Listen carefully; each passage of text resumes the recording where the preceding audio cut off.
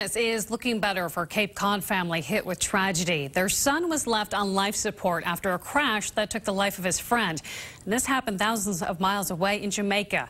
Tonight, we can tell you that his condition is improving and his family is closer to bringing him home.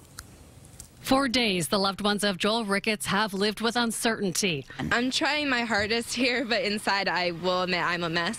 But it's best for me to stay calm and collected for his family. Unsure if they'll be able to cover the cost of a MedFlight to bring the 19-year-old back to the U.S. to give him his best shot at recovery. He was such a great friend. I had to, I feel like we had to do something. That's why Joel's friends got to work Sunday, raising money to cover the $40,000 for the flight. Joel was visiting family for the holidays in Jamaica when the car he was in was hit by a truck. The crash killing his friend and leaving him in a coma on life support. He's always been there for anyone in need.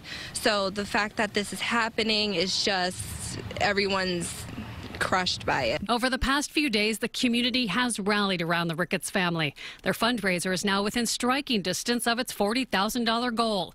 It's enough for the family to pay for the retainer on the MedFlight. And the best news of all, Joel is now able to breathe on his own.